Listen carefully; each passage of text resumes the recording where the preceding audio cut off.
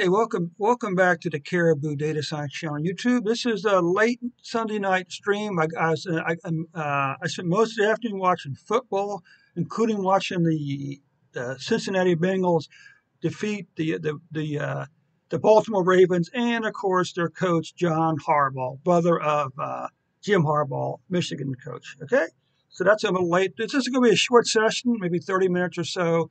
I'm going to wrap up. We're going to wrap up module 2.1 or 2.1, I guess it is, of the data science lab for uh, World Quant University. I'll mention again, if you're looking for an introduction to R, and also including not only R, but R for data science, including modeling, data cleaning, and stuff like that. I highly recommend this course. It really is a very good course. The instructors are very good. The exercises are also very good. So don't rely on my video to answer your questions. If you watch the videos, you can do the work, okay? Because I can do it, okay? So I'll be back with you folks in like 15 minutes to get the show started, all right?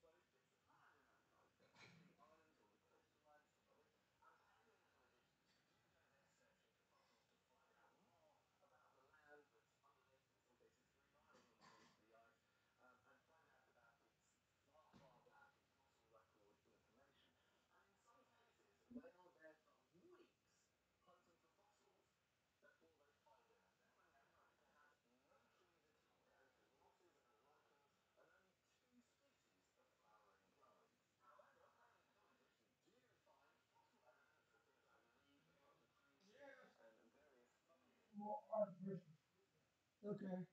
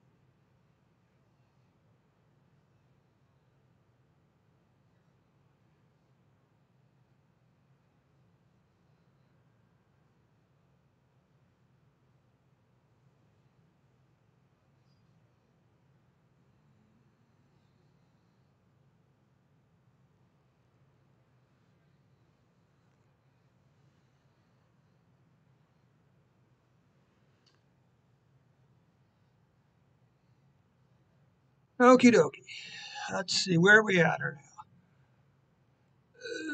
Okay, so let's just see if we can do a brief recap of our story today. This is, again is the first lesson of module two. Module two has to do with, at least to date, has to do with trying to predict housing prices based on various metrics. We started with something as simple as, I think it was size maybe, but you can see start up here. The first half of the well, we loaded a few libraries as always, and we had a thing to ignore certain criteria, and then we got a grade on this first session here. And then we see over here, we spent most of this module, this lesson, building this function to read our data. So it reads a data file, pulls row that includes capital federal.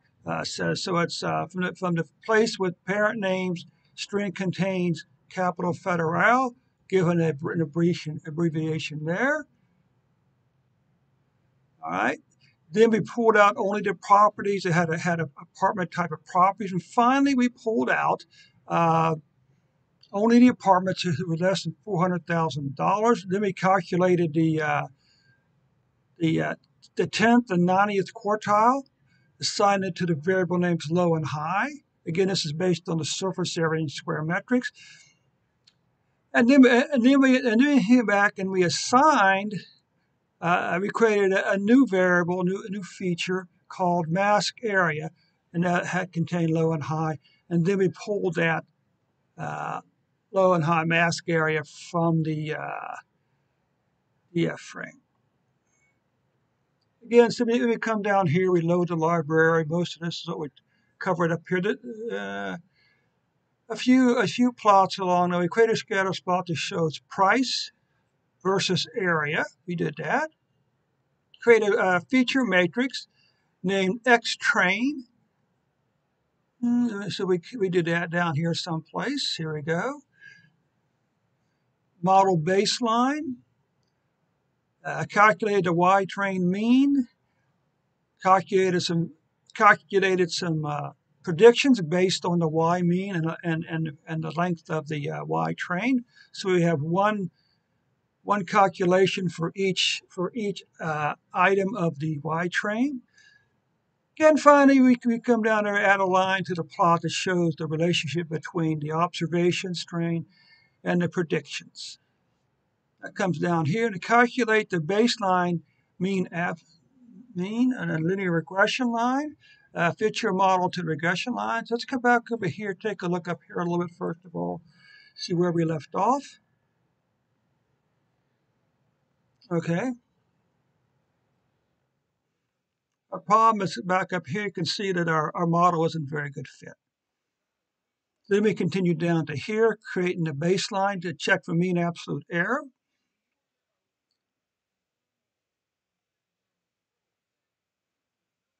And we did our first linear regression fit. Okay.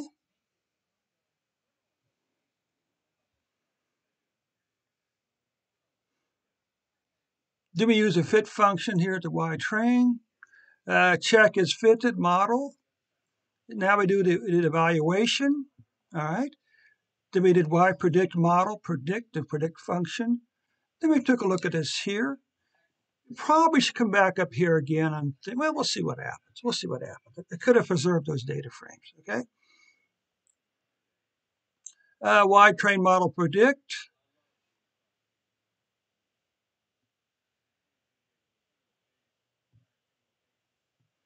Now, the mean absolute error training, Y and pred.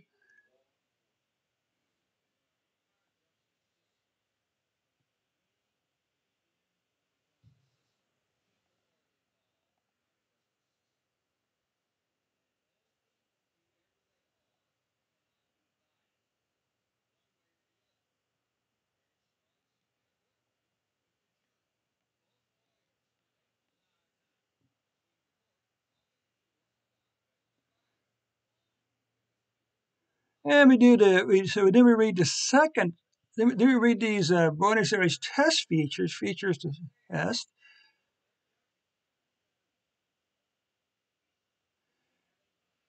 Your model's mean absolute error is $32,000. Now we're going to say communicate results. We're almost through here with 2.1. Let's see. Once your model is built and tested, it's time to share it with others. If you're presenting a simple linear model to a technical audience, they might appreciate the equation. When we're creating our baseline model, we represented it as a line. The equation for that line is usually written like this. Okay. Since data scientists often work with complicated linear models, they prefer to write the model like this. Intercept, apartment price, intercept coefficient, surface area. Okay? Now let's come down here and see exactly.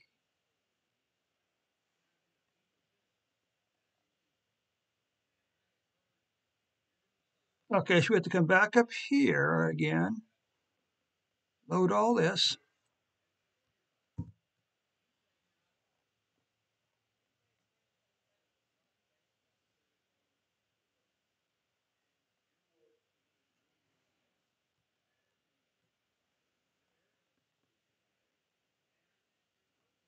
We built our model, we trained it, it's beating the baseline, it's all very exciting. So let's end this lesson by doing a little bit of explainability. How is it that our model is making the predictions that it's making?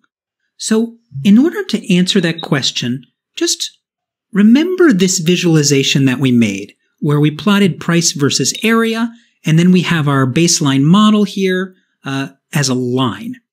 Now let's move over to the whiteboard, and we can see the same scatter plot. And what we have here is our data, price versus area. We have our baseline model, and it doesn't really fit the data, but let's just create one out of, let's just create another model. Let's say that the line looks a little bit like that. Beautiful. So this is a model that might perform a little bit better.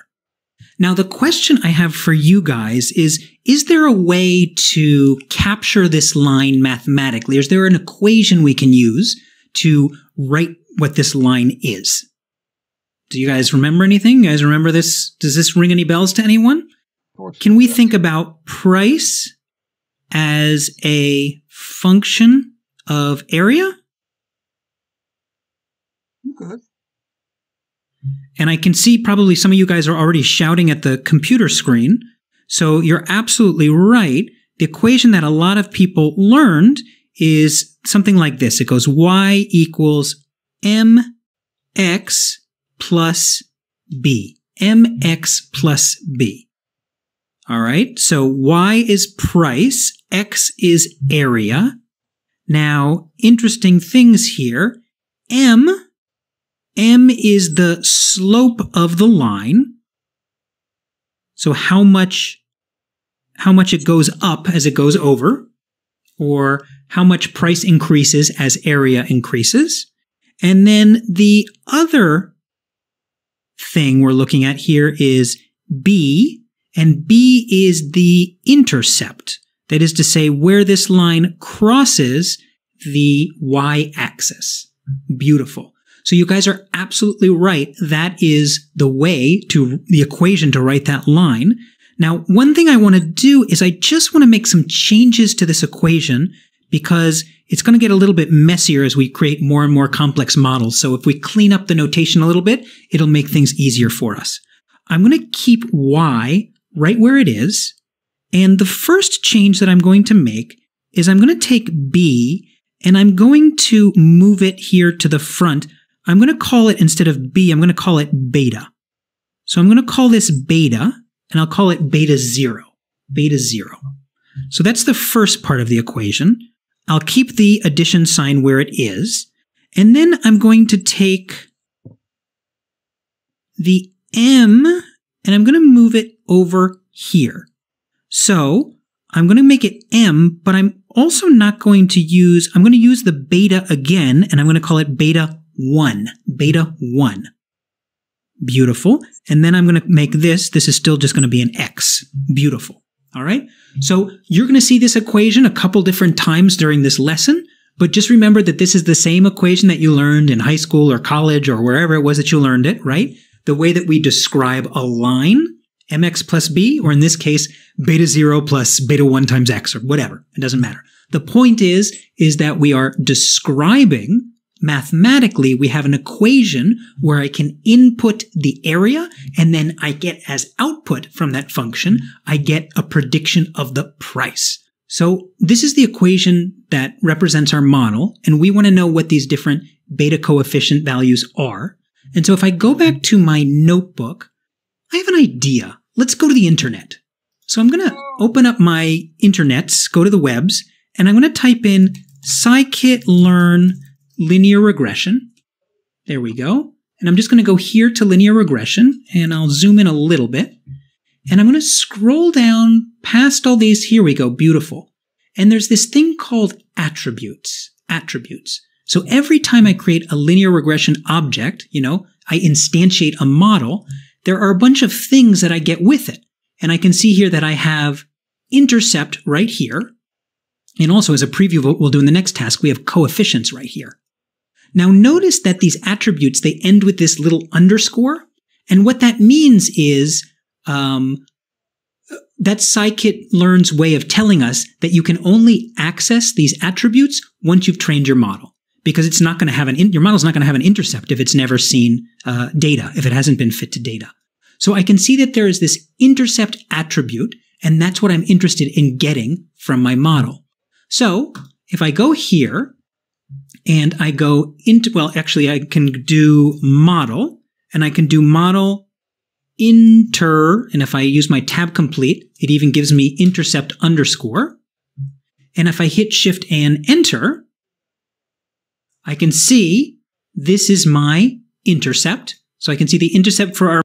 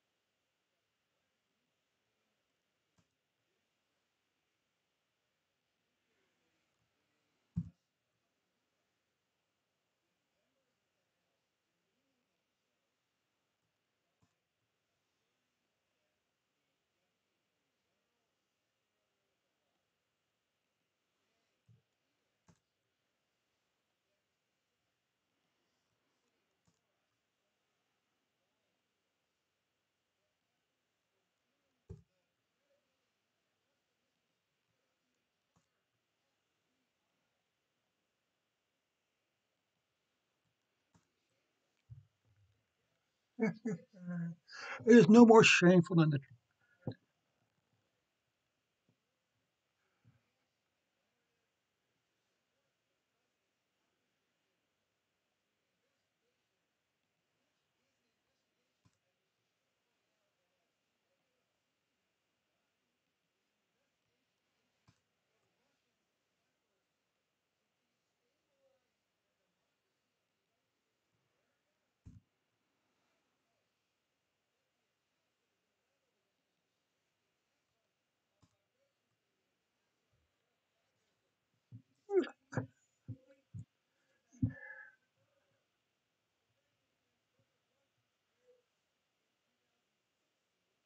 But of course they did. What? Okay, here's the thing. My dad's listening to these hearings, and it's like, of course the Russians tried to influence the election. This is the same way the Americans try to alter elections, say in some place like Argentina or Guatemala or even Iran. To assume the question is, did the Russians succeed? I don't think so. I really don't. If they try to influence Trump's election, then they try to influence Obama's election. Okay, why wouldn't they?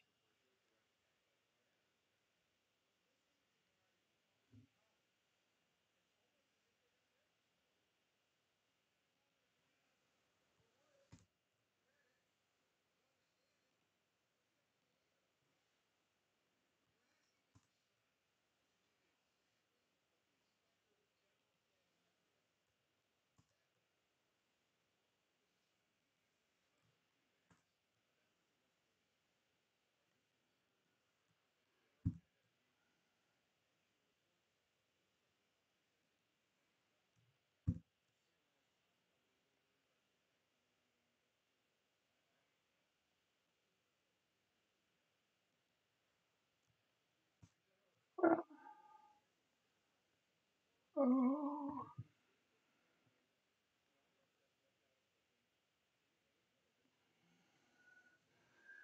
okay, the model intercept.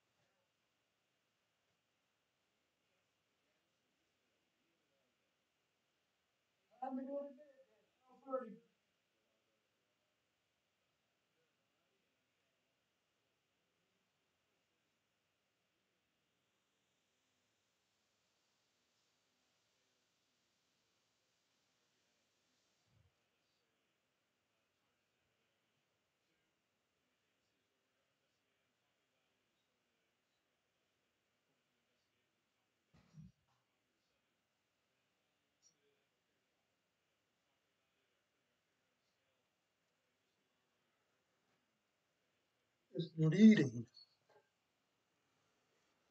You know what? There's no more. Right. And what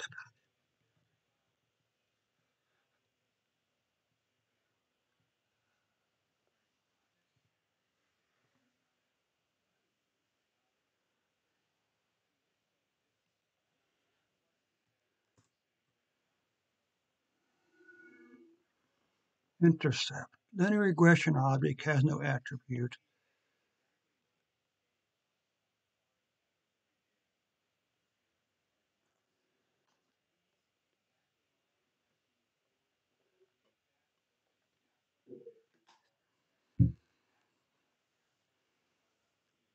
What proof do you have that they did influence you? First of all, but of course they did. They tried to what you don't. They tried to influence every. You know what? There's nothing unusual about that. Uh, Look, first of all, I'd be shocked if they didn't try it. But you know what? This wasn't the first time. If this did, why did he choose Trump? Well, I would argue they would simply because of Benghazi. She'd be.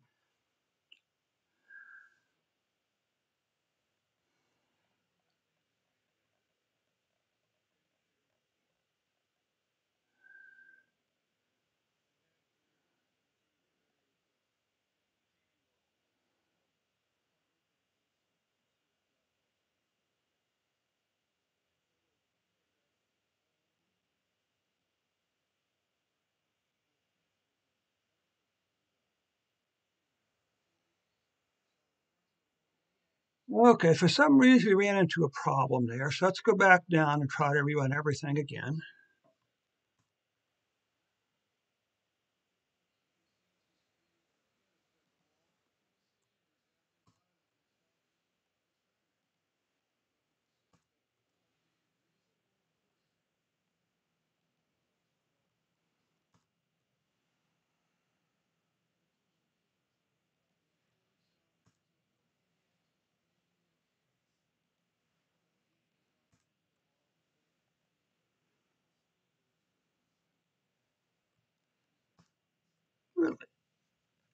And what about the witch?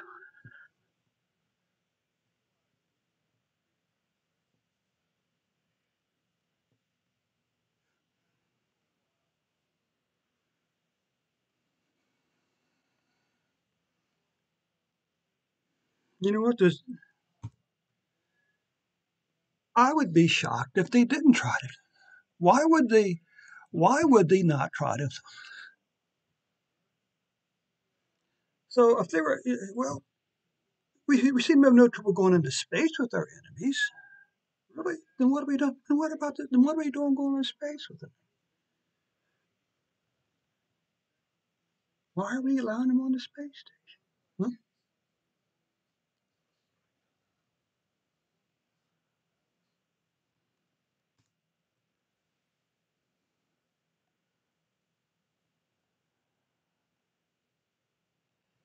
Hmm.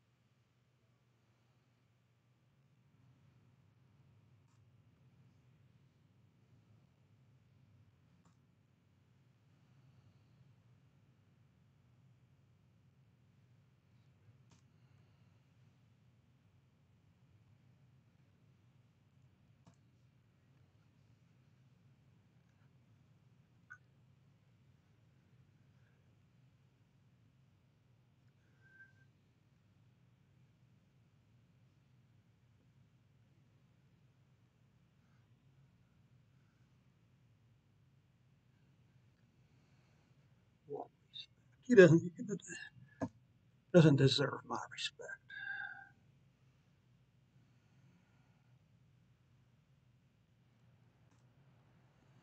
Why do you keep watching? Why do you waste your time watching?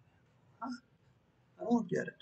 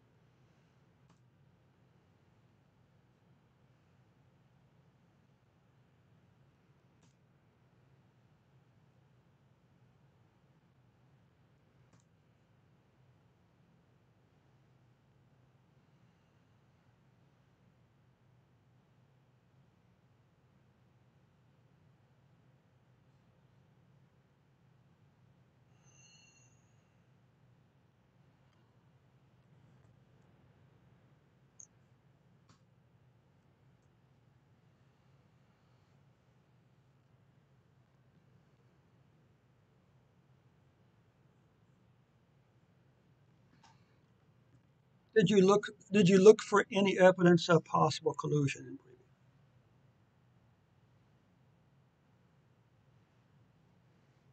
I'd be shocked if you didn't. Why would they not try to somehow? We do we? Well, sure.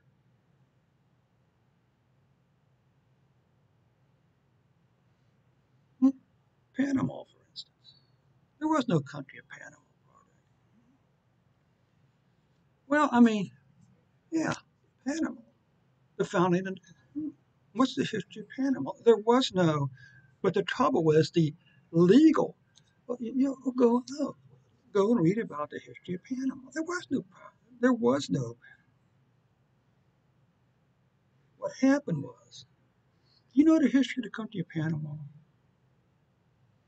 The reason the country of Panama exists is for the Panama because of the canal. No canal.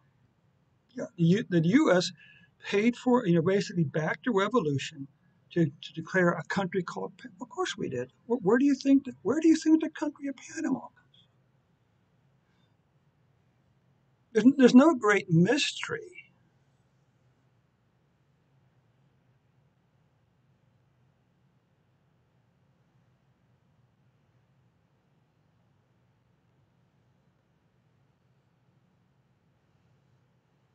I don't know why you listen to that. Because they're all liars. They're politicians, which means they all lie. Okay. Are you really? But the question is this: is this the first time? You know what? That's probably not the. Really? What about how much?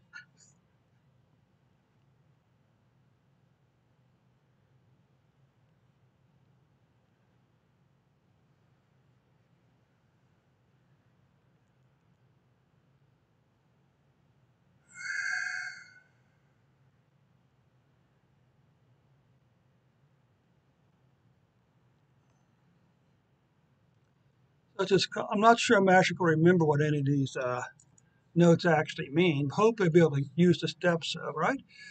Okay, so there we go. The model is 11,433. Let's come down here. So I believe we already passed this section because of the one issue, because of the one thing. Okay, let's come down here now. Watch this. We have our intercept. Now let's get our coefficient. So if I scroll down to the next task and I zoom in here, we have the coefficient, and I'll do model dot, and we saw in the documentation that coef underscore is the way to get the coefficient, and I'll hit shift and enter, and notice that I'm getting some sort of assertion error here. The first thing is printing, but then it's not passing the assertion. And the issue is that notice that my coefficient is actually coming in a list. It's coming in the form of a list. And I actually don't want a list. I want just the first and only item in this list. So I'll use square brackets and put a 0 in there. Beautiful. That's looking really nice. And then also, since we're doing this, since we rounded our intercept, let's also round our coefficient. There we go. Beautiful. So we know that for every square meter we add to an apartment, our model predicts an additional $2,253 in sale price. Excellent, excellent, excellent. All right, so we have our coefficient, we have our intercept. Now let's put it together in an equation that we can show.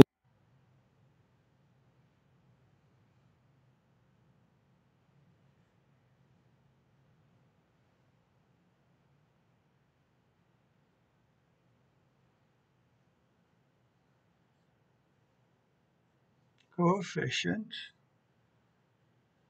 is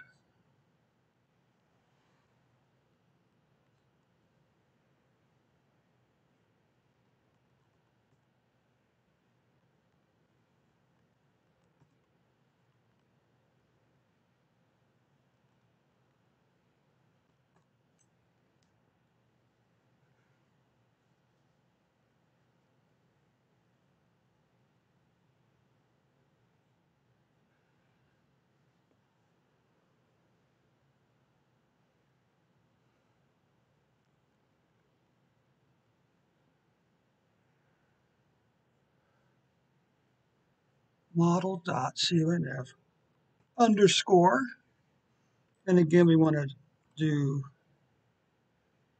that, comma 2.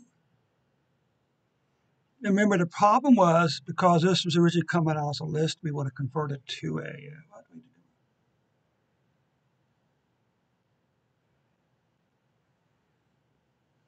We have our intercept. Now let's get our coefficient.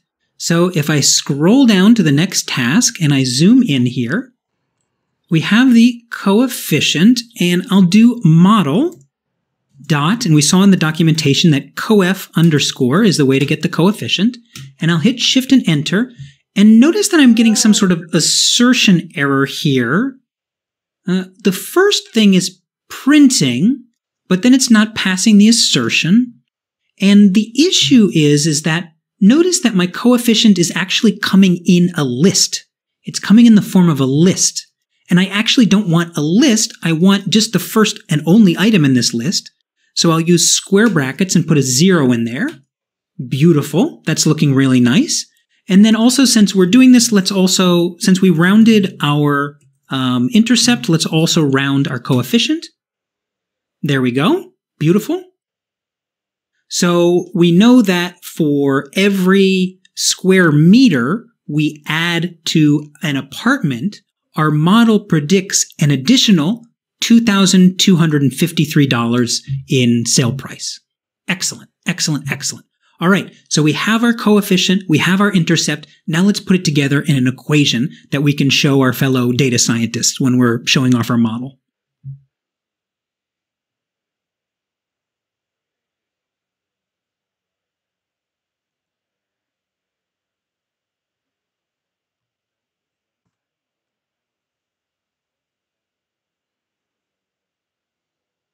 I think it's COEF.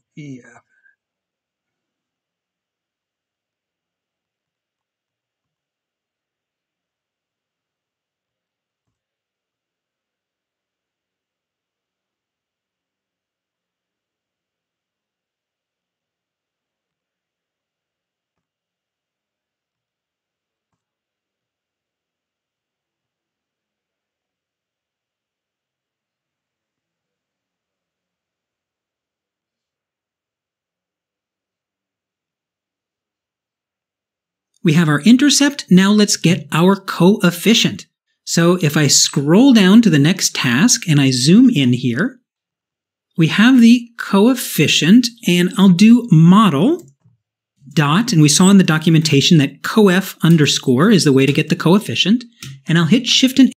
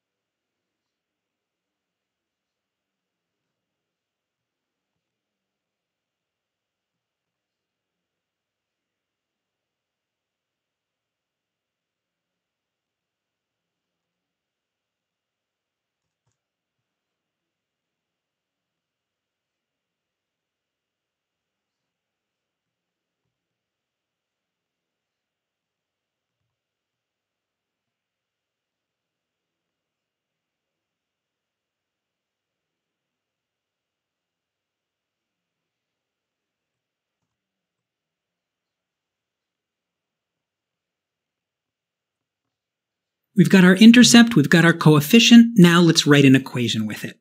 So I'm just going to do print here. Let's see here. What is the best way to do this? I'm going to do print, and I'm going to use what's called an F string. And an F string allows us to print out character values, like, for example, apartment price. There we go, apartment price. But it also lets us insert variable names. So, for example, if I do apartment price equals, and then I do intercept, I'm going to do intercept first. That's our beta 0. Notice that it appears here in our equation. And so now I just need to complete the equation. I'll do intercept plus coefficient. All right. And then I will multiply it by surface covered. Surface covered. Beautiful. And so here, this is the equation for our model.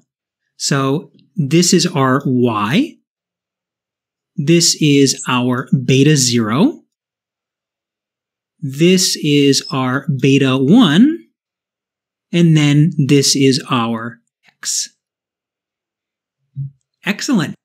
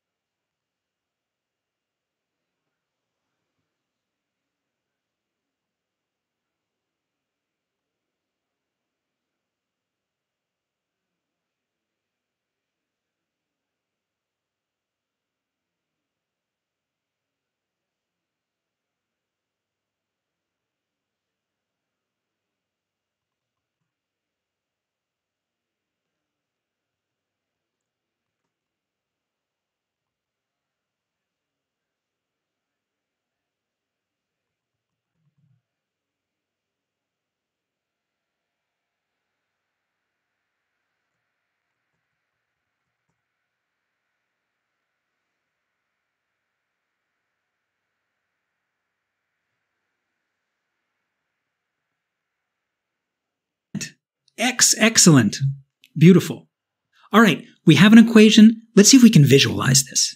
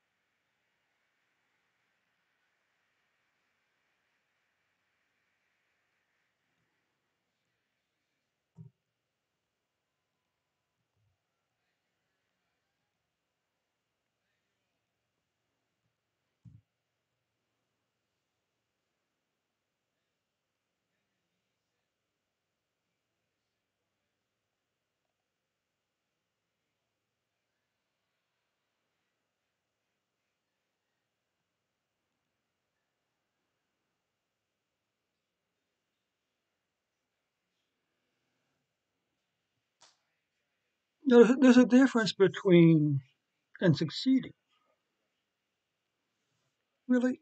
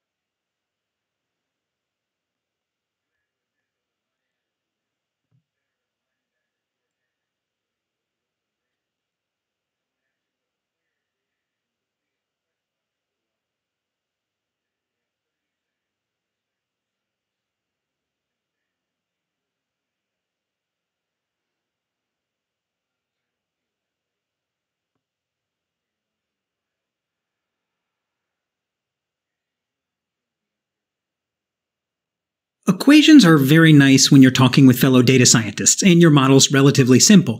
But when you're dealing with stakeholders, they really don't want equations. You know, a picture is much better for communicating with a non-technical audience.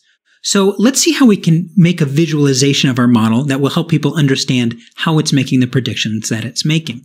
Yes, Now, here in the notebook, I have a little bit of code, starter code, and if I hit Shift and Enter, we have that same scatter plot that we've seen numerous times throughout this lesson. So, what we can do here is let's add our model. So, what I can do is I'll do PLT plot. We're going to be plotting a line, and the X values in this line are going to be X train. X train, beautiful. And then the Y values for our model are going to be our model's predictions. So I can do model.predict. I could also use the list of predictions I made up above, but let's just do this to kind of, build that muscle memory. So we'll do model.predict X train. So it's predictions for X train. Let's do another color. Let's make this color red. And then let's add a label. This label will be linear model. Linear model. Beautiful. And if I hit Shift and Enter, we'll see here is our beautiful linear model.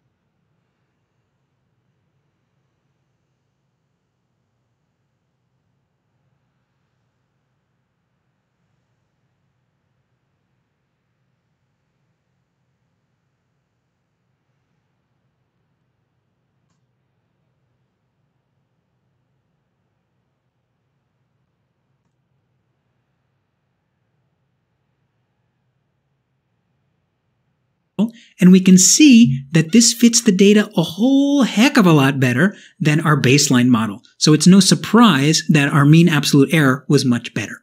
And as you can see, this scatter plot is a great way to show people the relationship between the size.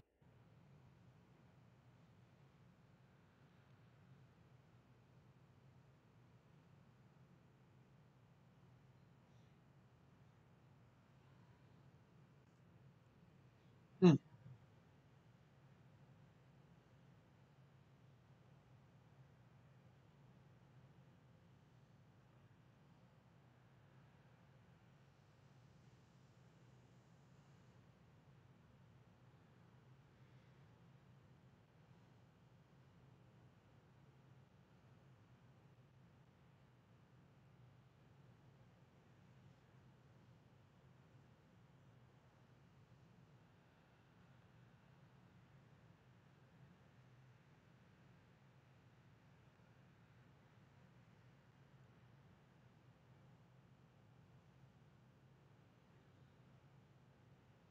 Predict.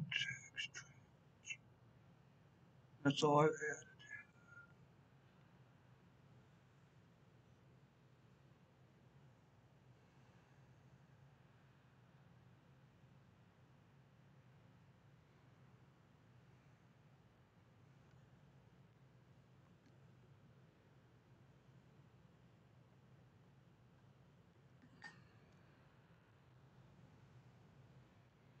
This is probably one of those things that's embarrassingly simple.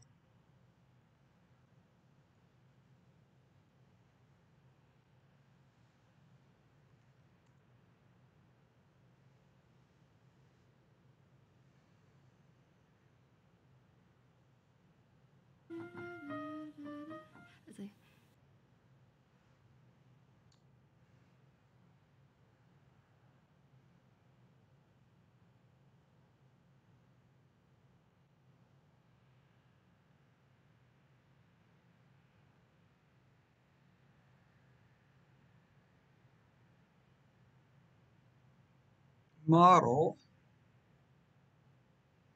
predict.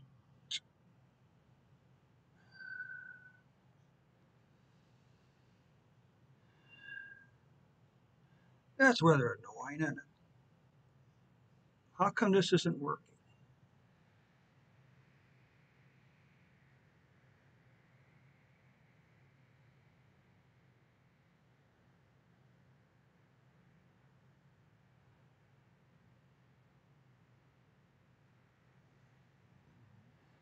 Okay, let's try getting rid of these because it seems to think.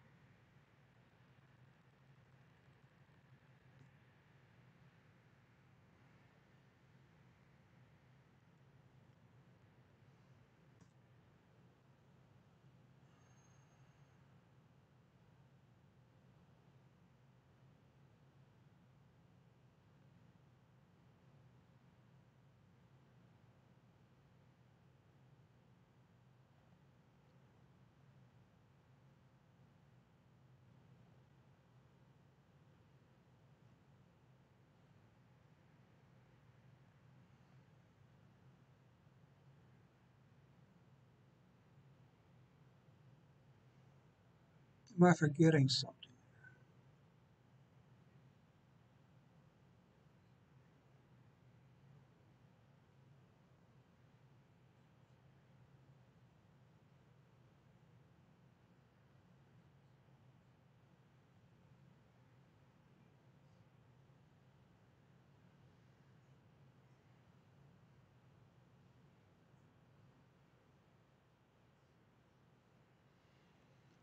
Okay, so this may be one of the first things I've done. It hasn't actually worked.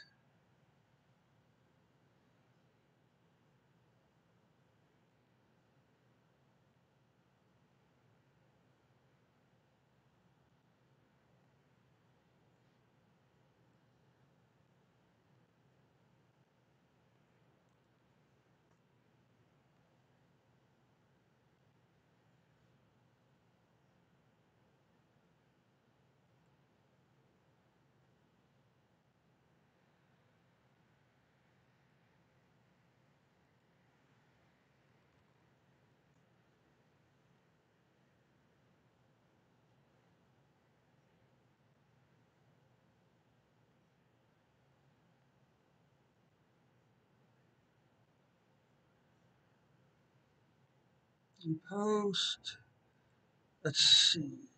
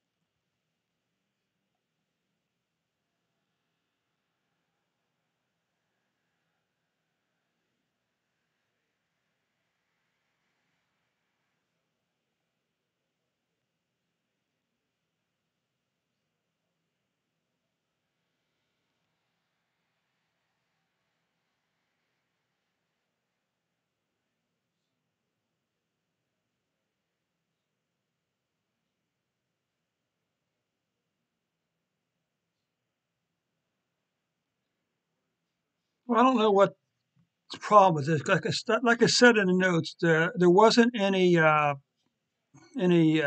above. I wonder if it's not a format area here someplace. Maybe it's kind of hard to say. Uh,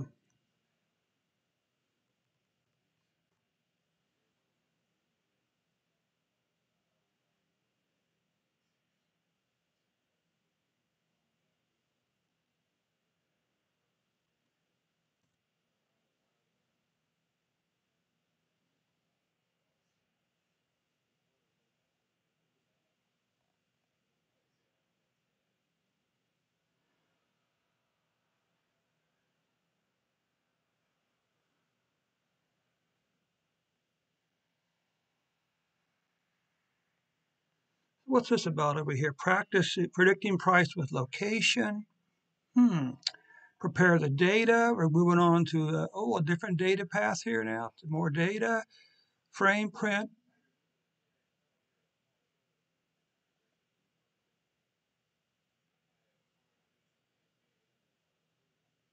Interesting. Okay.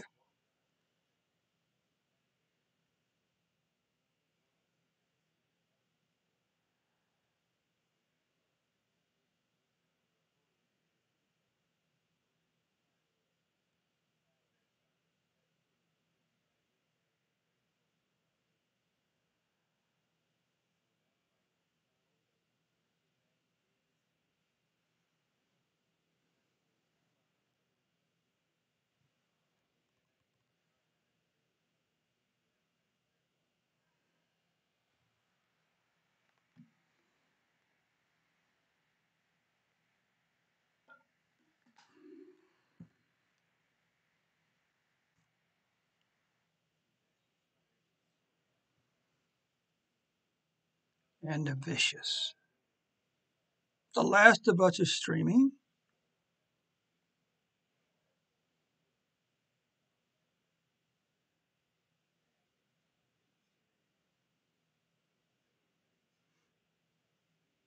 I would say there's that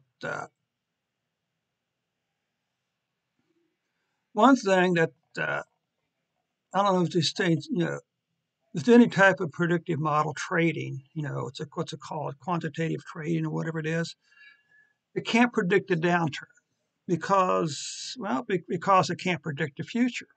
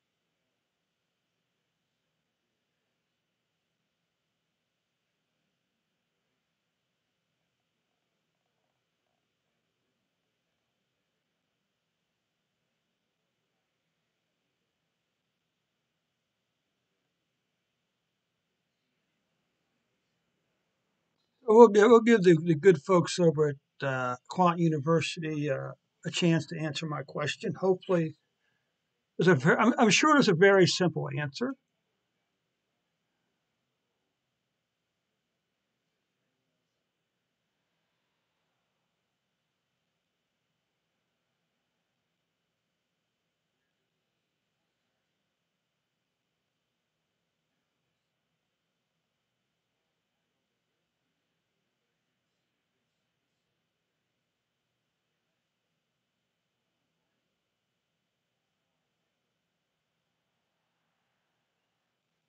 This is interesting. So order pizza.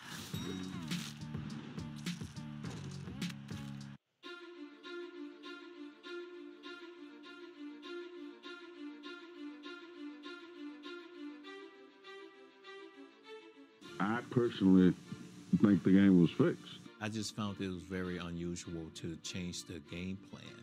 When I get in a manic episode, I start to wonder and be aimless. And that was one of the things the officials thought they saw something they didn't see.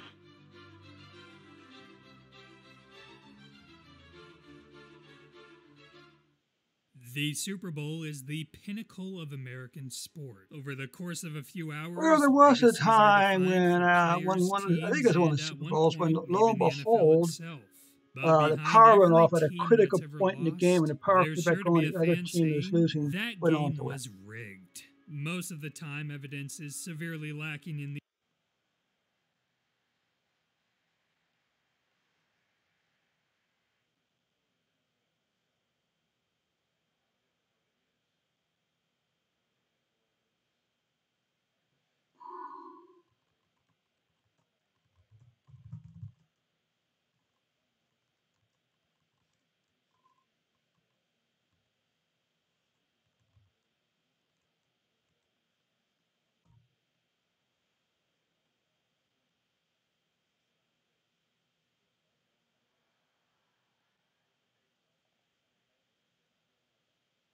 these scenarios, and no notable people involved ever come forth. But there are a select few conspiracies revolving around the nation's entertainment behemoth that do have some serious backers. Why do these people think these games were rigged? How could they have been fixed? Should we even believe in these conspiracies, or are they nothing more than a little controversy that adds to the lore of the league? This is the history behind those games and the accusations that come with them.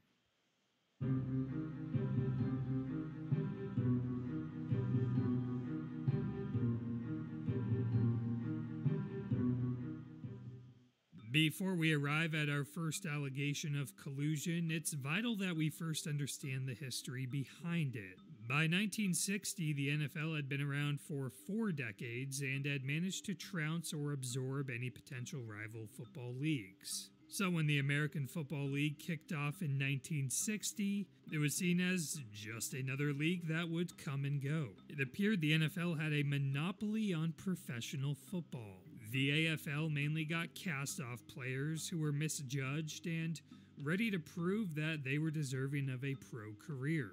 Then the league started scouting small school players, predominantly black schools, which were largely skipped over by the NFL. And most importantly, the AFL landed a crucial TV deal with ABC, and years later a generous deal from NBC. This in return gave AFL teams more money to sign players. Back then, it was a bidding war on college football's best prospects. So over the next few years, the AFL was able to steal more and more highly rated prospects from the NFL.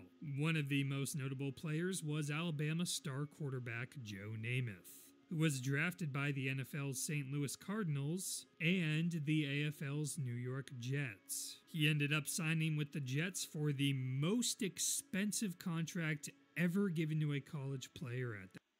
Now, there is a conspiracy theory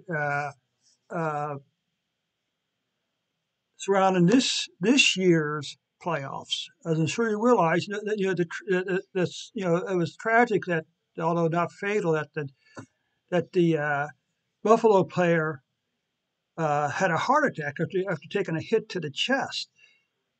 Well, the amazing thing about it, when he finally resumed the playoff game, it was basically overtime conditions. The team to score first would win. Well, lo and behold, the Bills come out and they score on the score on the first play of the game, which was their kick return. Now that's a nice story, but the conspiracy says that the team they were playing hadn't given up a return for a touchdown in 3 years, and yet it happened during the playoff. Okay. Now, would the coaches have said, "Hey, let's give the Bills this game"? I don't think so. Could there have been an agreement among the players? Here's my point about this. That'd be nice if they did, but you know what? Suppose these same players never made it to a playoff again. I mean, would you really want to give up maybe a once in a career opportunity to play and to actually make the playoffs in order to give to get a feel good moment for the Buffalo Bills? I don't know. That time. This was one of the biggest contributing factors that led to the point where player salaries were increasing so fast that the two leagues decided on a merger. because ultimately the owners wanted to keep the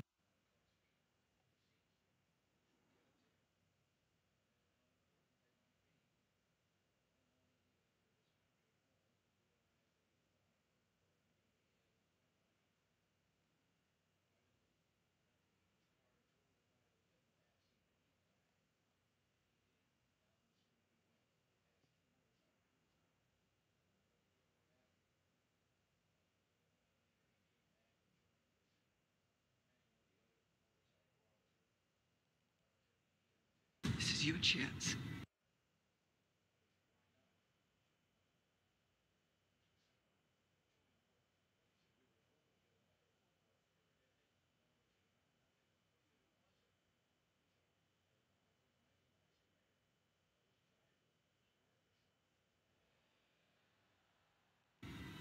You keep her alive. Save her, you can save her. Hi, I'm Petra, and this is my channel, Petra Goes Outdoors. Today I want to show you my Tinder on a stick, and if you like, you can join me.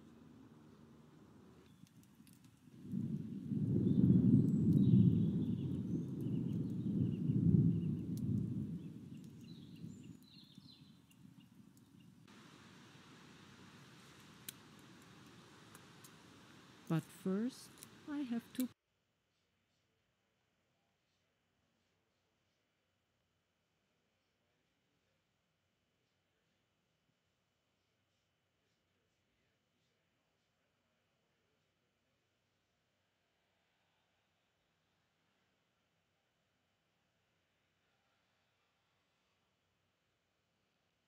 It was one of the worst day crashes in stock market history. Facebook's parent company, Meta, dropping more than 26% last week. That is more than $230 billion in market share value, the largest single day drop for a U.S. company ever. And financial challenges at Facebook as the company and its employees brace for a tough road ahead.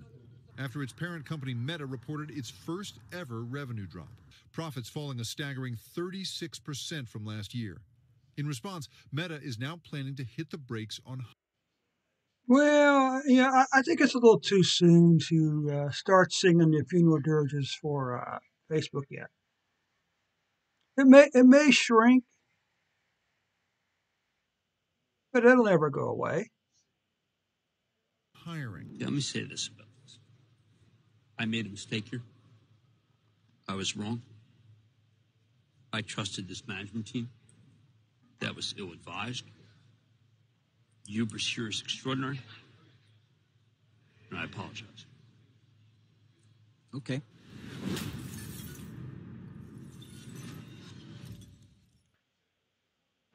So Facebook is going bust. And to show you how bad it is, Facebook has lost $232 billion in one day. And that's the largest one-day value drop in stock market history. But actually, Facebook holds the top two spots. Check out this clip from 4 years ago.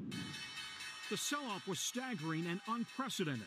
Facebook losing $119 billion in market value today alone. The worst single day ever for a U.S. company after this profit warning from CEO Mark Zuckerberg. We're investing so much in security that it will significantly impact our profitability. Zuckerberg himself lost $15 billion in the sell-off. All right, so we can all get our heads around what's happening with Facebook. In early February of 2022, Facebook was worth about $900 billion. Now, 9 months later, in November, it's worth about $270 billion. That's a loss of over $600 billion in value. Facebook losses from February 2022 to November 2022, which is roughly about $600 billion, that's more than the GDP of 88% of the countries in the world. We're talking about more than Sweden, Finland, Poland, Nigeria, Israel. Now, it's so bad for Facebook. In one day, they lost more than the yearly GDP of countries like New Zealand and Costa Rica. So now that you know how bad the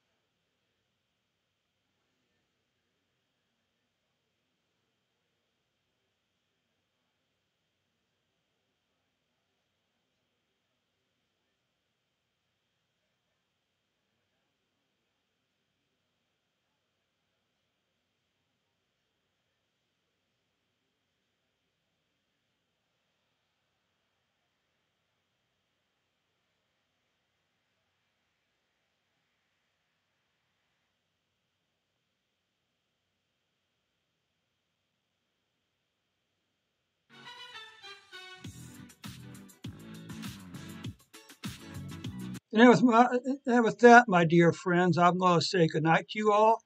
I'll be back at tomorrow evening, 8 p.m. Eastern Time. We're going to hopefully fix the problem with that code there, or some reason or other, and we'll move on to what is it, 20.022, the second part of the second module. Okay.